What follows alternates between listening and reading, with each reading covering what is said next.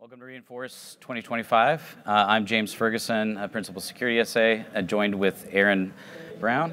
Aaron? Hey everyone, Aaron Brown, Gen AI Solution Architect here at AWS, and today we're going to be talking about Model Context Protocol security.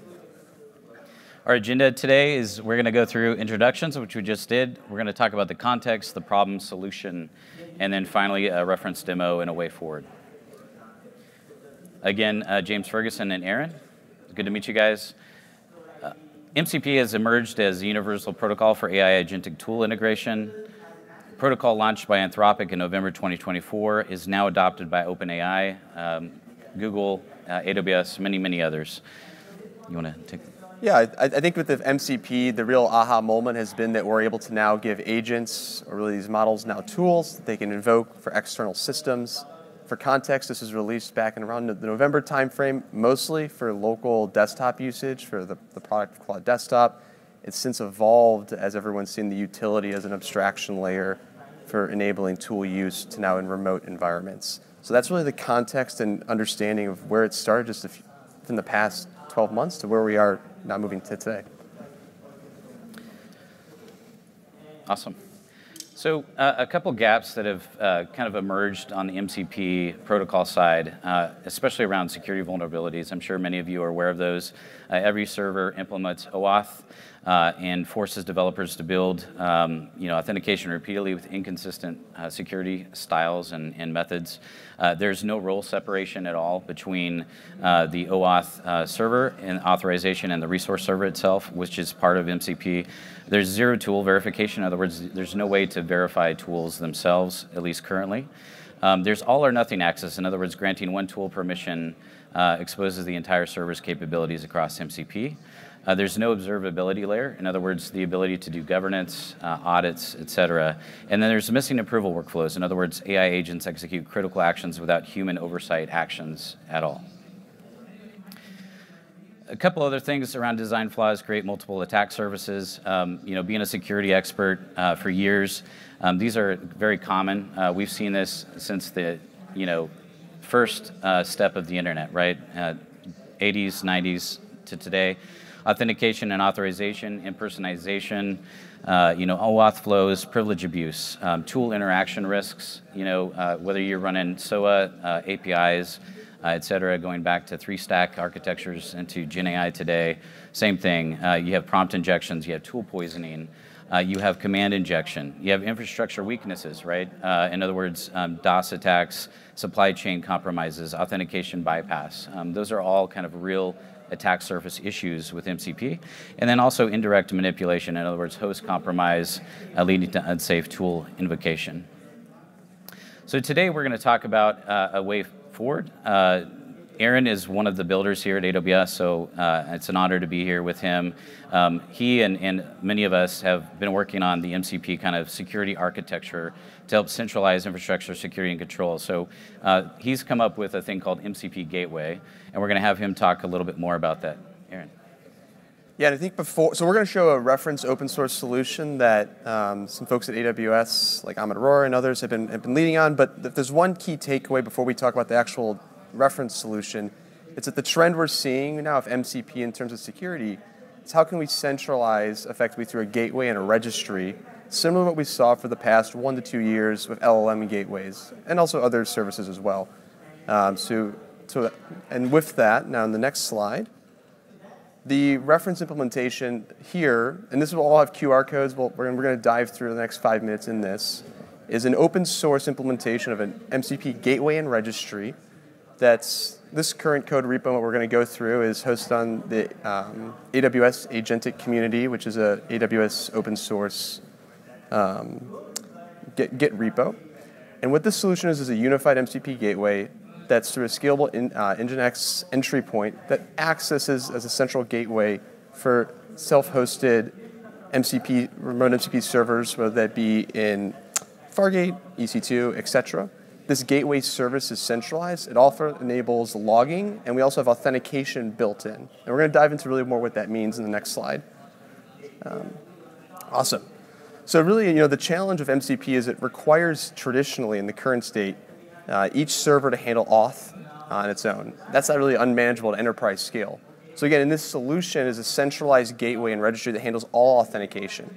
The main component here that you see in green is the gateway. That's the Nginx reverse proxy that intercepts every request. The other really important part here is the auth server that we can see in the bottom part of the green box there. And that auth server is a dedicated service that validates credentials from whatever IDP we have. In the configuration we have today, we have Cognito. We also have this service, which is open source, that connect to other IDPs, whether that be Okta, et cetera. We also have a registry, and this registry provides both a web UI for humans and an MCP server for dynamic tool discovery itself. And we'll talk a little bit more what that means in a quick demo. MCP servers themselves remain stateless with zero code for auth. And the identity providers, again, we allow the ability to configure any IDP, and we're going to go through two different authentication mechanisms, whether that be user session cookie or M2M. And really, when we talk about how an agent wants to call a tool, and we're going to go through an example, the way that first works is an agent will connect to that central entry point, whether that be through the transport layer of streamable HTTP or SSE.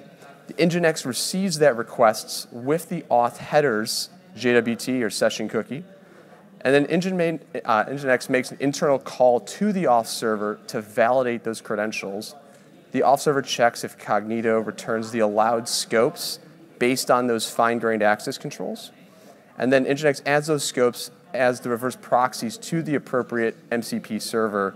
And then MCP server then runs locally in a container or remotely in EKS or Lambda. The tool then executes over that persistent connection, over that transport layer, and the response is then streamed back to the agent. And really what this means is we're separating effectively the auth component from the MCP server itself, so the agent and the MCP server and that auth mechanism are disconnected but still happening. Yeah, and just to be clear, the slide you see now might seem a little small or busy, for the audience. So the GitHub repo we're going to share with you at the end of this has that information on it as well. So just so you know. Yeah, this is a lot to look at. This is the auth flow. We're going to, again, all of this is open source. We have links we can talk after. I'm going to talk through the two auth paths with either using M2M or user session cookies. With M2M, this is where the agent has its own identity. So for monitoring through the workflow, an agent then accepts the credentials from Cognito with JWT, with those embedded scopes directly in. And then with the session cookies, user groups like MCP admin are mapped to the same scopes using a scopes file that we actually have configured in the solution. And these scopes are composed at three different levels. We have a server access. This is for can the agent access the server? Method access, can you call a tool or just list them? And then tool level access. So within a specific server, within a method, can you access that specific tool? Because servers can have different tools as well. And now we're going to go through two quick examples of what this solution looks like. We're first going to start off with the agent user identity mode. So in that previous offload, we're going to zoom in now to using those session cookies where an agent is able to act on behalf of a user using their Cognito identity in this demo and groups memberships for authorization. Now what this enables is for your proof of key exchange to be enabled on the app client itself. And we're going to showcase through a hosted UI how you can do that appropriate callback to the URL, how we can then pull back that session cookie and actually persist, and then actually make the reference agent call. So when we play this demo, what you're looking at here is the admin login page of the MCP gateway dashboard. This is just basic auth right now. This could be for configured for actual SSO. But for right now, what you're looking at is a dashboard of the available MCP servers, toggles, which effectively tools are within each MCP server itself. You can turn them on or off. You can modify them. You can think about this as a central gateway for maybe developers who want to know what specific MCP servers they have access to, or as administrators to manage that access. You're seeing myself here launch for that user session off a simple tool to enable the agent, to enable me to do a callback to log into Cognito. You're seeing me pass in credentials of my username and password. I get an authentication, accept request. Then I have now that session cookie then on my device itself. And now I can go and actually ask a question. You just saw me, this kind of happened a little fast, but in the question above, I asked a simple lane graph agent. I pointed it directly to the HTTP, the local, the MCP gateway itself. I asked it a specific question of what time is it in Yichang, China. And right now, this agent itself, another component we have in here, is the ability to find other tools within the registry itself that it has access to. So this agent doesn't, for instance, have access directly to the time server that we have in here. But it does have access to a tool called Intelligent Tool Finder that you'll see on the line above there that I'll highlight soon. And then with that Intelligent Tool Finder, it effectively does semantic search to say what other tools do I have that I do have access to based on my specific scopes that I can now actually perform this task. Now you can see what we're scrolling through, and we'll scroll down. The agent actually went through. It asked what time it is. It identified. It used the Intelligent Tool Finder because it did not have the actual a tool to access it, but it had access to this one tool to search for tools. It had also access to perform that, and it retrieved that back and was able to actually identify the current time server and then actually come back with the specific time for when I ran this. Again, what we're showing here is using that user session cookie with me upstream identifying and logging in, getting a session cookie, that being authenticated from our service, it being returned the scopes that it's allowed to perform, and all of that auth happening in the MCP gateway and registry service itself. On the next slide, we're going to show, if we go one slide more, we're now going to talk about a very same exact demo in terms of a question, but now using a different authentication scheme. We're using M2M, or machine-to-machine. That's where effectively, again, we're using token requests, tokens using in our client credentials. We're using a JWT token itself that's embedded within the scopes. And we do that token validation through the auth server itself, where the JWT signature and claims are validated, and that scope enforcement is accessed based on those token scopes itself. Again, I think the key takeaway is this M2M flow. Typically, if you remove the word MCP, it's not too different than what we're all typically used to. The flow generally remains the same. It's just now we're giving it to a specific machine identity now. In the next slide, we're now just going to do the same exact demo, but you're going to see I've already loaded some environmental variables for this demo here. You can see in the top we passed our client ID, our client secret, our user pool, and I asked that same exact question. We can see how now we're using the authentication mechanism of M2M with specific tokens from our Cognito ID, our user pool.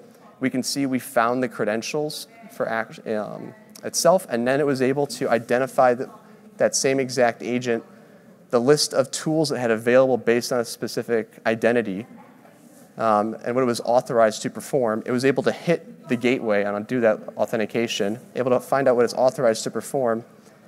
And this will go through the same level access where we can see it has access to an intelligent tool finder. It does not have access to something called current time server, which is the time server to retrieve time. But then it does that semantic search to actually search and identify which other tools does it have access to, and pulls those back, finds the time server, and ultimately will get the time for this as well. So these are just two examples to summarize to showcase how you can do user session cookie and M2M auth through a centralized MCP gateway and registry to both perform authentication and authorization, along with establishing identities, and then also showing some of the infrastructure components of how you can think about dealing with a registry for doing things, services like intelligent tool finding, et cetera, all within with having some form of having fine-grained access controls. Perfect. Thanks, Aaron. Yeah. So a couple of things that we're doing here at AWS. We have a open source community we've launched recently. And so if you guys are interested in joining that community, we're more than happy to have you join us. We have bi-weekly meetings. I lead the SDO, or single-threaded owner, for security, along with others like Aaron, who lead the builder experience side. And so we'd love to have you join us, be part of that. If you don't have the time, completely understand. but that agentic community is open source on GitHub. And we're going to give you some QR codes here in a moment. You can go to that. You can download the solution that Aaron just gave you. By the way, he ran that on his airline while he was flying. So just to show you the speed and the ability of that solution to work, regardless of where you're at, is kind of amazing. So again, OAuth 2.1 spec improvements with dynamic identities. A lot of us have seen write-ups about that. CISA and many others are talking about token exchange, which is the OAuth 2.1 spec. The need for agents to be able to make decisions and then get different scopes of identities as they're making those decisions, definitely needed. And that's kind of the new path forward. So again, OAuth 2.1 spec, and then also dynamic identities themselves are definitely needed. So part of what the solution went through with the M2M with Cognito gives that solution side idea to you as a customer or as a user of AWS services, but you can also use open source identities as well. It's completely up to you on which you want to use. MCP registry development enables centralized server discovery with metadata validation. Agent graphs and interactive workflows require enhanced permission scoping and behavioral monitoring, just some takeaways from today. Industry convergence on secure by design principles for AI agent deployments is still very nascent, but still being worked on. You're seeing that across the industry. A lot of people involved in that as well. I think if it's one thing, maybe just add on to that, is I think the general trend, as James mentioned, is a movement towards registries, similar to what we've seen now with LLM gateways. And that while we do have a reference solution here, which you can all, I recommend taking a look at, fork it, look at our roadmap, feel free to contribute. There's also still some really interesting questions that we're all still thinking through in terms of, for instance, different scope levels for tool level access. A shell tool is very different than a current time tool. How do you deal with managing scopes at a tool level is an interesting concept as well. I guess needless to say, this field is rapidly evolving, so while it is evolving, we do think these constructs like gateways and registries are going to be what we're going to see probably even 12 to 18 months from now, similar to what we see now with LLM gateways. Yeah, so a couple links we provide for you. The MCP specification from Anthropic directly that launched last November, as we already suggested. OAuth 2.1 spec, and then also the MCP gateway and registry that we just demoed is on this page. I'll give you a moment to take a picture of that if you'd like. And then we also have some other additional kind of tools for you. So MCP security tools, there's a Stitch MCP scanning tool. Very well done, open source. There's Invariant Labs MCP scanner. It goes through all of the tools, for example, scans, does really threat analysis, et cetera. By the way, you can also build that with agentic systems in addition. So it's great to see, kind of the use cases out there in the wild. And then lastly, the agentic AI threats and mitigations from the OWASP community in the top 10. I definitely recommend you review that. In my opinion, that's more, kind of detailed than the original OWASP top 10 for GenAI itself. So again, all tools that we definitely recommend you guys take a look at. Anything else? Yeah, I think that's about all we have. We're here to take questions on the side once the session's over. And again, thanks again for joining. Yeah, thank you all. Appreciate it.